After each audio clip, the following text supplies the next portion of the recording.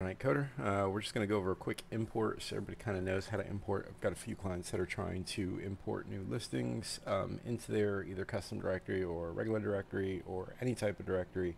So let's just jump right into it. You will need WP all import. In the case of Listing Pro, you're going to need the Listing Pro add-on for the bulk import, which comes with your basic download. In this case, this is a custom directory, so we need WP all import Pro. To get those custom fields. Keep in mind, I've created these custom fields. We're looking at some things like title, description. I've got some taxonomies over here for category, featured image, and then you can see the rest. These are all our custom fields: Facebook, Instagram, logo, street address, and so on. So let's go back to the dashboard. I'll make this really quick and painless. All import. Upload a file. You're going to find your CSV file that you have created. In this case, I'm going to use just one of these. It's going to upload. It's going to make sure that the data it's receiving is correct. It's going to say, hey, where do you want to import these at? Your screen may be a little bit different on what you select. Mine is listings. So I'm going to scroll down until I see listings, and I'm going to go ahead and continue to step 2. From there, it's going to pull open your file, let you know if it looks good. Usually I don't even look at the screen. I'm just like, yeah, this is the way my first data field is. So I just continue to step 3. I have 3,300 records, almost 3,400. All right, perfect. So this screen comes up.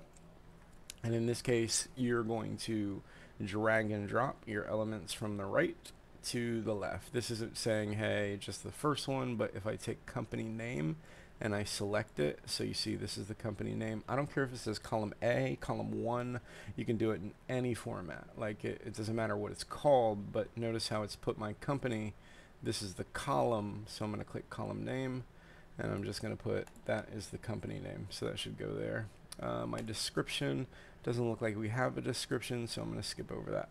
When I get down to images, images says, hey, you want to download them elsewhere. Yes, I do want to download images if I have them. And I would drag that in here. So if I have a field with image, which I don't in this case, but this is a link, right? So you see this map link here. This is a link. If that was an image, I could simply drag that in here. And that would be my images being downloaded to my server.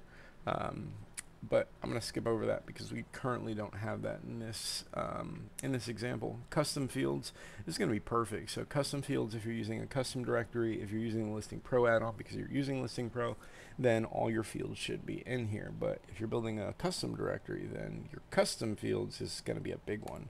So custom fields, I like to click this button here, which is going to see the detected fields that we have, and then I'll go down that and erase everything that's in here. It's just giving me an example of one that has this information. So I'm going to go ahead and erase all these because I don't want it to be, my spam email every single listing. So I'd remove that. I'm removing all these. Just backspacing, by the way. All right, perfect. In order, if I've created your site, this is your order by number. We're just going to select that value to 0. You might not have that. Are they verified? Could be false, or you could just not put anything and it won't do anything. But in this case, I'm going to write false. Tagline. Do we have a tagline? No.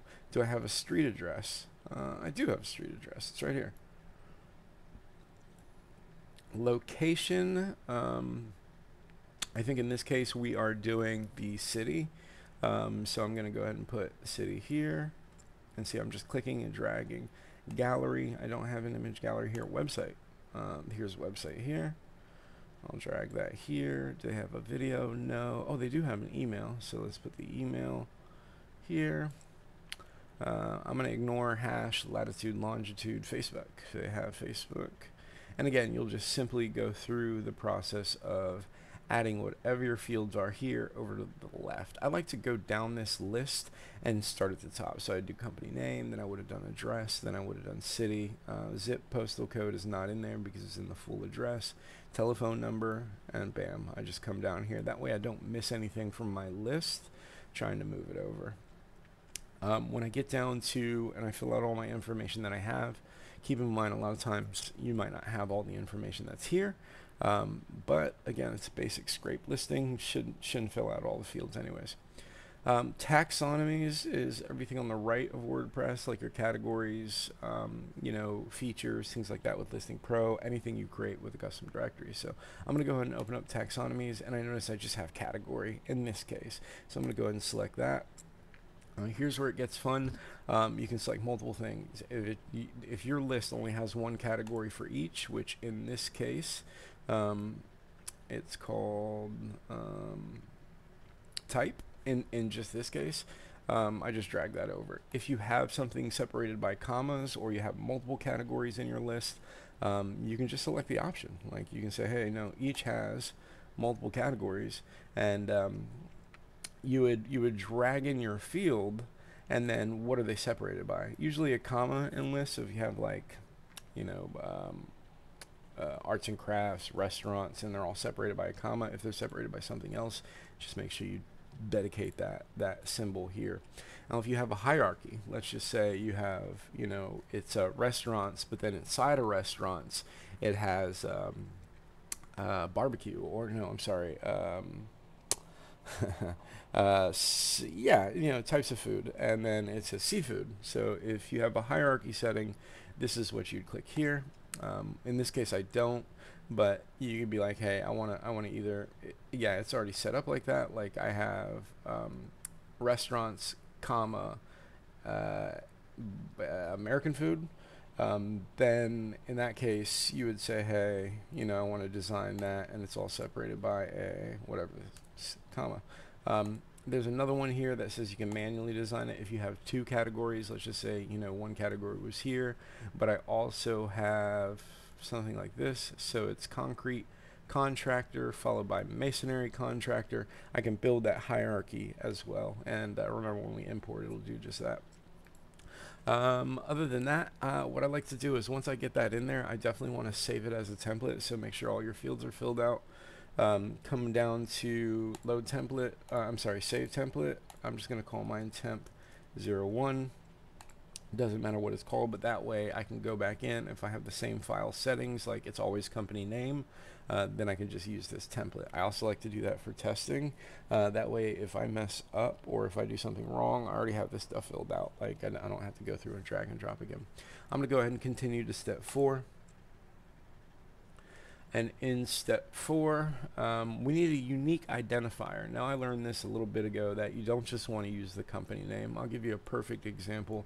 If I say, in a case where I'm doing like a restaurant directory, or actually a construction directory, and I put Lowe's or Home Depot, there's a bunch of things or businesses here in the United States that are Home Depot. It's a franchise. So putting the name, what's going to happen is if you get another name that's similar to it, it's going to consider it a duplicate. So I don't just do the name of the business. I like to do name dash address, maybe dash phone number, because what I'm trying to do is it's not a duplicate. Now in some cases, so hopefully that helps, it's like a name, address, and telephone, as it's a unique identifier. This is going to be used on your site. It's just going to be for duplicates. So if it comes into, let's say it gets to 1,500 listings and all of a sudden it's got the same name, address, and telephone number, it's going to consider it a duplicate. So if your scraping person or yourself hasn't already checked and removed your duplicates, this will help you out with removing those duplicates. The only problem is going to come to a time where a franchise company uses the same name, telephone number, and address, but then multiple different locations. Yes, I could have went through and done like the search location or put the city in there as well, but you know, this just goes a little too far for me. Don't click auto detect.